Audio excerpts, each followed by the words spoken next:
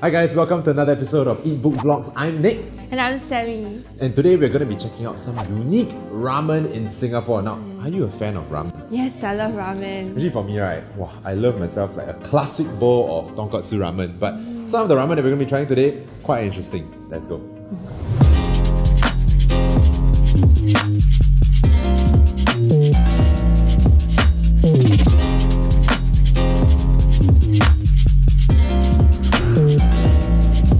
Okay, so for our first stop, we are here at Takagi Ramen in Ang Mo Kio. And they're known for their affordable tonkotsu ramen, which is only $6.90. It's a proper ramen place, right? But this is like hawker price. Yeah. 2 different ramen, catering to local flavors, the salted egg crab ramen and the chili crab ramen. The salted egg ramen is $11.90 and the chili crab ramen is $10.90. So it's slightly pricier than their tonkotsu ramen, but looking at it, right, you can understand why. They give you the entire soft shell crab per bowl of ramen. So when they gave us the bowl of ramen, right, the smell was very strong. It really smelled like chili crab. We're going to be trying the salted egg ramen first. It actually tastes a lot like normal ramen to me.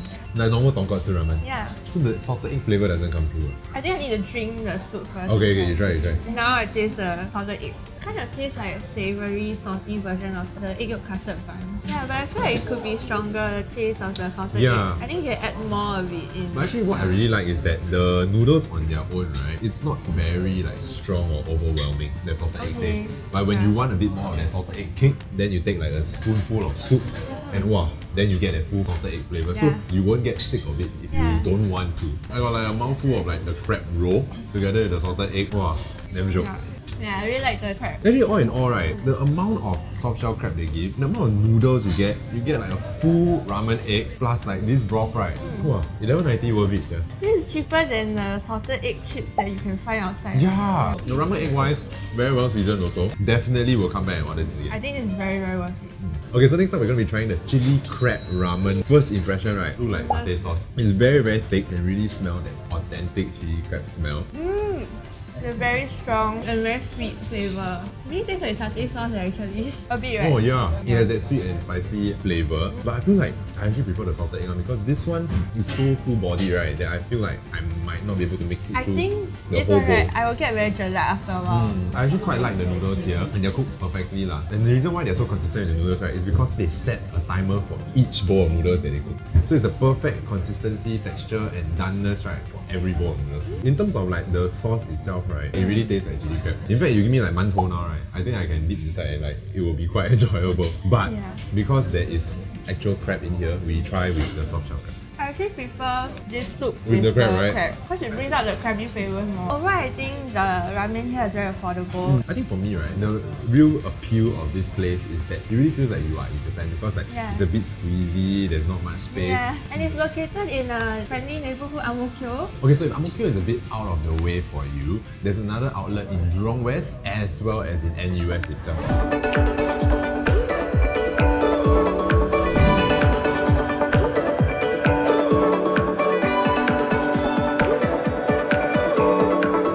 Okay, so right now we are at our second stop, Ramen Gallery Takumen at Circular Road. It is literally a gallery for ramen. They sell 6 different brands of ramen from 6 different chains in Japan. We're going to be trying 2 of their ramens. This is the fromage ramen or the cheese ramen.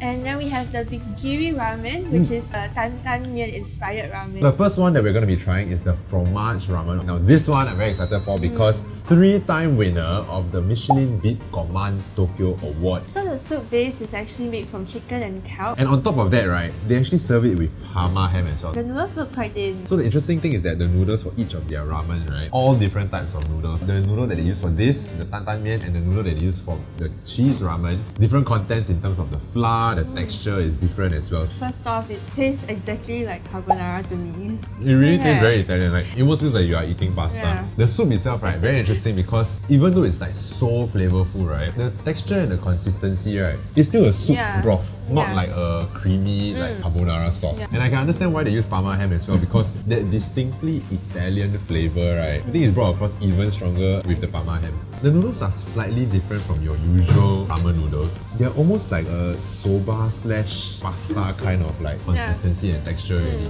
And I like that they added the green onions. because it adds a little bit more of like Asian flavor. So this ramen that we have here is a bingiri ramen. It's a tantan mian. The smell is very reminiscent of the Sichuan tantan ramen. You can see like preserved vegetables. You can see like like they have all the like the tong and the peppercorn and minced pork, and it's like oily. The noodles are very springy, very strong vinegary taste. Yeah, I can taste the peppercorn flavor. Very strong. Yeah. So that mouthful that I just took, right, really like packs a punch. But the surprising thing is that it's not overly ma. Even though it's a Sichuan dish, right, and it looks like this, very easy to eat. You're getting that authentic Sichuan flavor without the pain. And I actually like that they added like onions in there as well because it gives it a bit of like a sweet taste. The ramen is also actually served with an onsen egg, which you're supposed to like break up and then stir inside, which I think also helps to sort of like nullify that like spiciness. Gives the broth more flavor and more body also. So actually, which one do you prefer between the two ramens that we tried? I think I definitely prefer the bingiri ramen. Just because it was such a strong, flavorful ramen. I feel like to me, I also prefer the tantan mian because flavors quite complex. As compared to the fromage ramen, which was a bit more like straightforward, I would say. So it's tucked away in a quiet corner of Boat Quay. What I really like about this place, right, is that you really get like the variety here. 6 different ramen brands, truly like a ramen gallery. Okay, so we're gonna head to our third and final ramen restaurant. This next place, I've actually eaten there before. It is my go-to ramen restaurant. Very excited to show you all one of my favorite ramen places in Singapore. Let's go.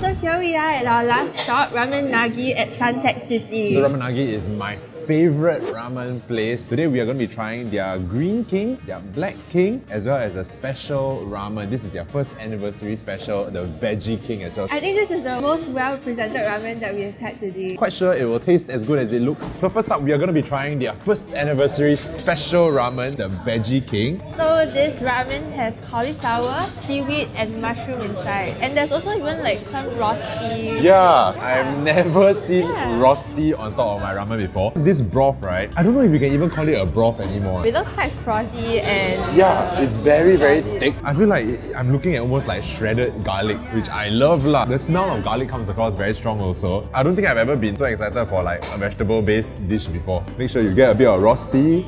Like a burst of flavor in my mouth right now. It's like a umami explosion, really. It is. A bit sweet, a bit salty. Spicy. A bit spicy. Okay, I love the texture of the noodles. Yeah. It really looks like the kind that I would want to get in Japan. They are slightly thinner, but it's still very springy. Wow! And the rosti gives it a very nice touch also because that fried potato taste, right? It really adds another like dimension to the entire dish. And the garlic taste isn't very strong. It's like quite light. Everything just blends in very well. Yeah, I think this might be my favorite ramen so far like that we tried today. The rosti is so good. I'm usually the type that really likes soup in my ramen, but even though there's not much soup in this, I will get this. I will easily give this like a 8 out of 10.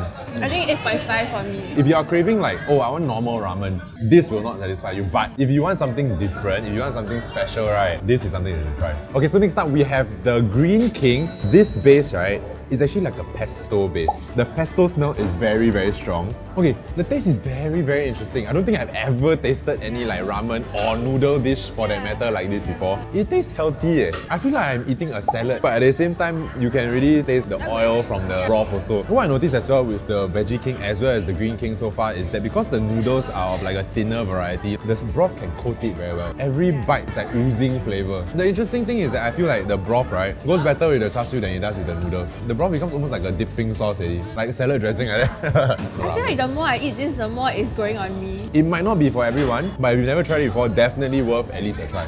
Okay, so last but not least, for our last ramen of the day, we have the Black King. So this one, it has black garlic on top. It has a squid ink as well. So it's really a lot of flavors in there. We have really ventured into fusion already. When I first looked at it, I was like, it doesn't really look very appetizing, but it smells very good. On the contrary, right, to me it looked quite appetizing because that whole mountain of like minced pork and then like the idea that, oh, blackened garlic. There's an overwhelmingly squid ink flavor. I don't know if I actually like this because like the sesame flavor, that pork flavor, and then squid ink, and then garlic, it's a bit much to me lah.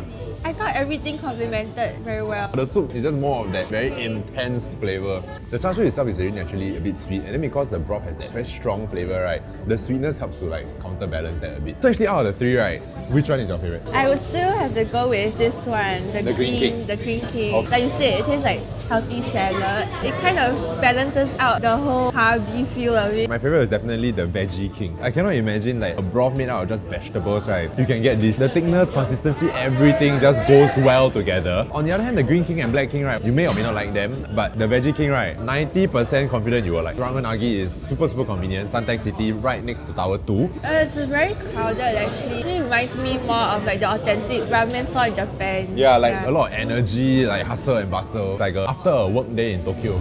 Okay, so 3 different ramen places today, all very different.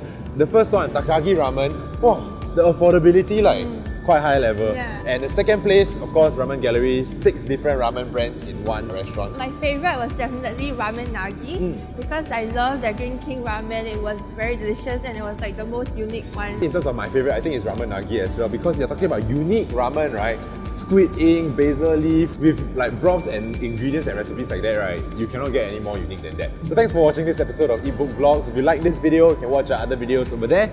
And don't forget to like, share and subscribe as well. Bye! Bye!